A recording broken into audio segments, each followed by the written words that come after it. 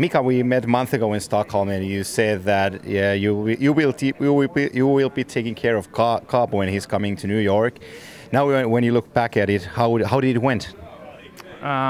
It was all right. He stayed out here in Westchester during the camp, and I live in the city.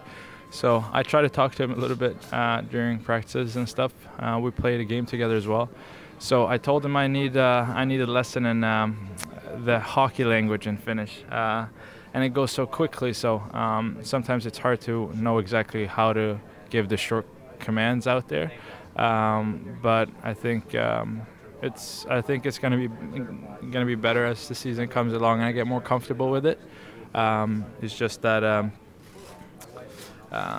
it is a little bit hard in the beginning, and then we don't play together. So just trying to find it again. But again, I'm trying to help him as much as I can. Well, you were playing with Artemi, who came to your team also in the summertime. Everybody's talking about Panarin. How it's like to play with you in the camp with him? It was great.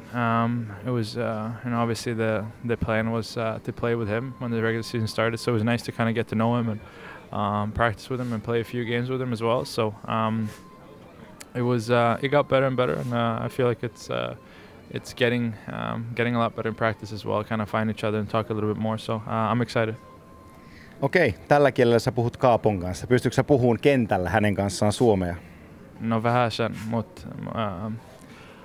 ei niin kun mä puhun, niin se on niin, kaikki niin kuin, ei pika, mutta mitä mä sanoin, fast.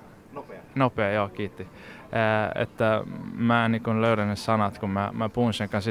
Sitten sen jääkiekkokieli ja mä tiedän sen, mutta mä yritän. Den första matchen på torsdag mot Jets, vad tänker du om det? Det ska bli jättekul. Första matchen hemma igen. Jag tror hypen har varit mycket och den har varit stor här nu och alla fans har verkligen sett fram emot det, och inte minst vi spelare. Man har sett fram emot det sedan april, och så har man sett de här nya killarna och de här duktiga spelare som har kommit in och förstärkt laget, så att det ska bli väldigt spännande. Kiitos. Kiitti.